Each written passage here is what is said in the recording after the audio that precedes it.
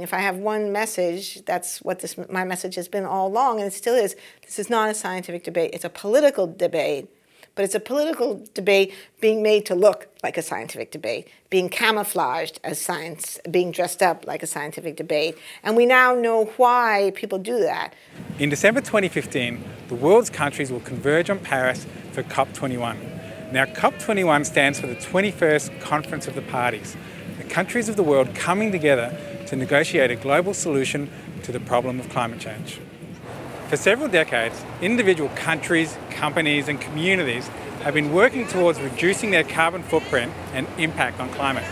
But as a global community, we've never been able to agree on an international plan of action. The negotiations seem to just go round and round in circles. After 21 years of conferences, why haven't we been able to reduce our global carbon emissions? The answer is complicated and multifaceted. I've been interested in one piece of the puzzle. A major roadblock delaying climate action is climate science denial. Despite the overwhelming agreement among climate scientists, there's still a small proportion of the population who persist in denying the scientific consensus that humans are causing global warming. Here at the Global Change Institute at the University of Queensland, I've been investigating a crucial question. What do we do about science denial? Can we remove this roadblock preventing climate action? I've talked to some of the world's experts on climate change. I've spoken to cryosphere experts in the freezing snow of Canada. I've talked to coral reef researchers and BBC filmmakers at the Great Barrier Reef. I've spoken to cognitive psychologists and poured ice buckets on them. I've even poured ice buckets on myself. Solving the problem of climate science denial starts with a fundamental question. Why do some people reject science? To answer this, I ran psychology experiments that measured how much people agreed that humans were causing global warming, as well as other aspects of their attitudes towards climate change and their demographics. I found that the biggest driver of climate science denial isn't age, it isn't gender, it isn't even education level. The biggest driver of climate science denial is political ideology. Climate change denial in the United States is almost entirely motivated by politics. A lot of scientists have thought that it was a problem of science illiteracy, that it was a problem of public understanding, that if we just explain the science better, that then we would solve this problem. And that doesn't work because the problem is not being driven by lack of access to information, although that may play a role in some cases. The problem is being driven by people not wanting to believe the science because they don't like its implications. People who are very enthusiastic about free markets and who think that government should not interfere with free markets, that they tend to reject the findings from climate change, climate science, based on that ideology. It's frustrating, right? Because there shouldn't be a serious role for politics in climate science, in my opinion. The science is science. To get to the bottom of that, you need to understand what's driving global warming. Professor Mike Rennie from the University of California in Berkeley is interested in people's understanding of global warming. He ran one study where he asked 270 Californians to explain the mechanism driving global warming. Not a single person could do it.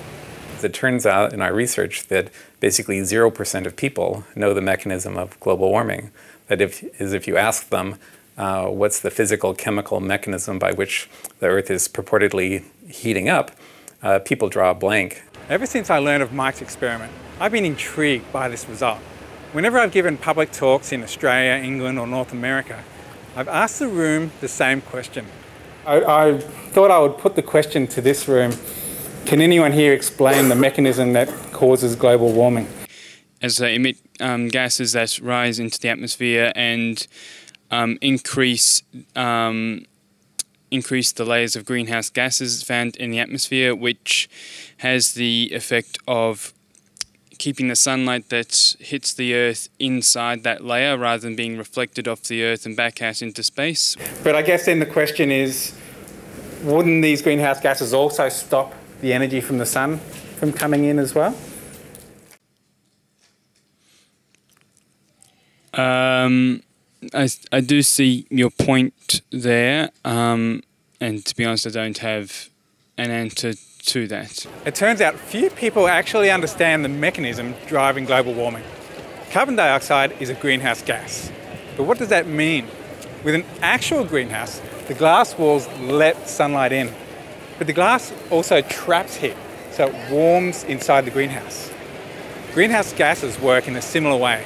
They're invisible to sunlight, so the energy from the sun passes freely through our atmosphere and warms the Earth. The Earth then glows with warm infrared radiation. And here's the key. Greenhouse gases trap infrared radiation. That's the dynamic of the greenhouse effect. It lets sunlight in, but it traps infrared heat, like a blanket keeping our planet warm.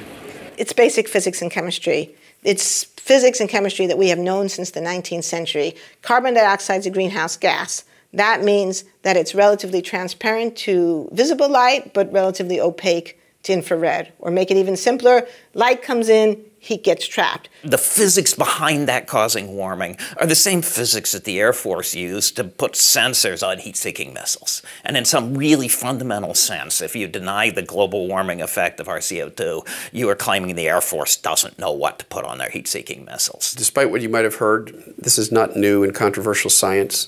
We've known about the greenhouse effect for nearly 2 centuries.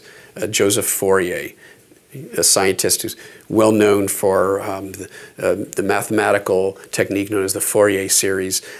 He is the same scientist who produced the law of heat conduction. He's the guy behind the law that governs how heat moves through substances. He understood that there was a greenhouse effect. For over 150 years, scientists have been predicting what global warming from increased greenhouse gases should look like.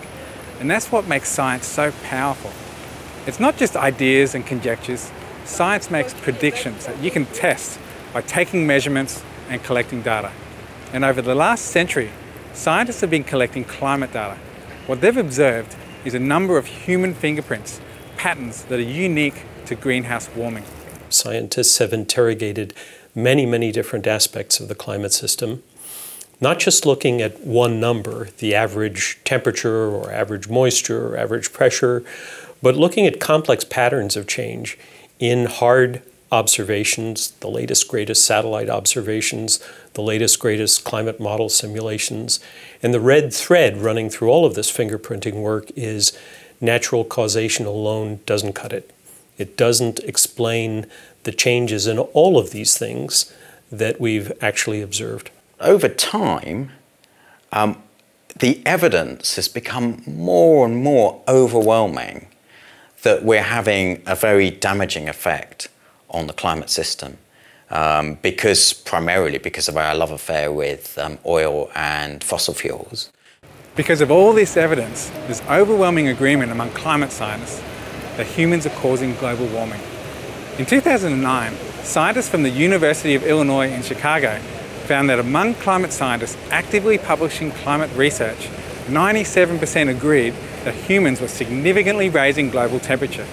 A year later, a separate study from Princeton University found that among scientists publishing peer-reviewed climate research, 97% agreed with the consensus position that humans were causing most of global warming. The people that are publishing climate scientists, the real experts that self-identify themselves as climatologists, that's 97, I think it was 98%. So we compiled large lists of scientists, and we found that of the most expert scientists in the field, 97 to 98%, were convinced by the evidence of anthropogenic global warming.